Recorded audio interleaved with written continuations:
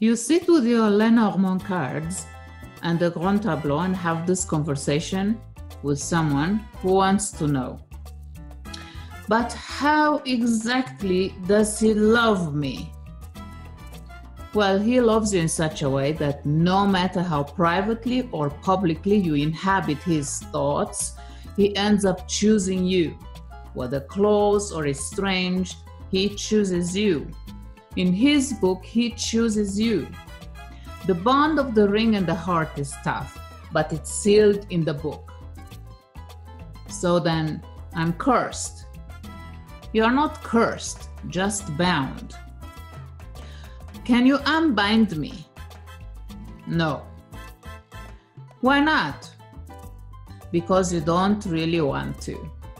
Because you like being chosen again and again, over and above your physical presence in this man's house or life.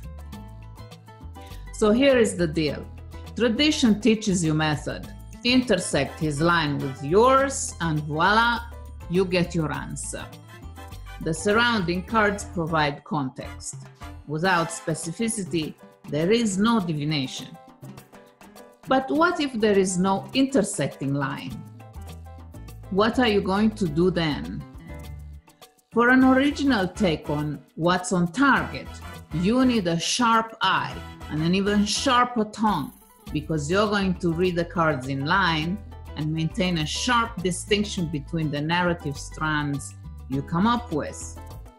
Some are descriptive, some are reflective, others are speculative, and yet others are entertaining at the secret level. In all of this, there is the danger of assuming too much. In my book, it's always written, never assume.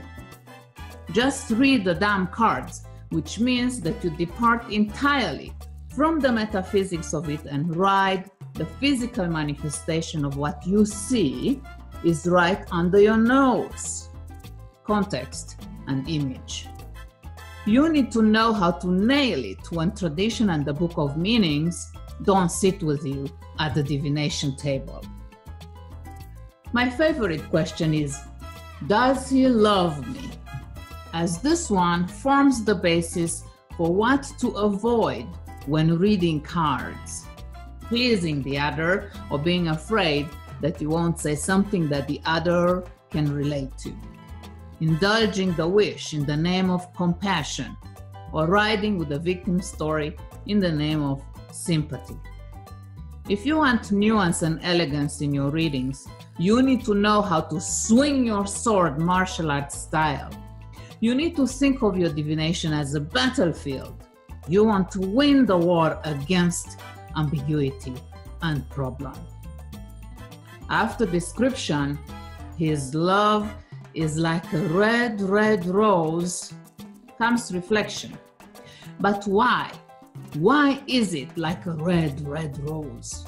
Because he chooses you by the moon and the bear and the mountain erected on the book where the whole story is written in stone and the power of dream and reflection.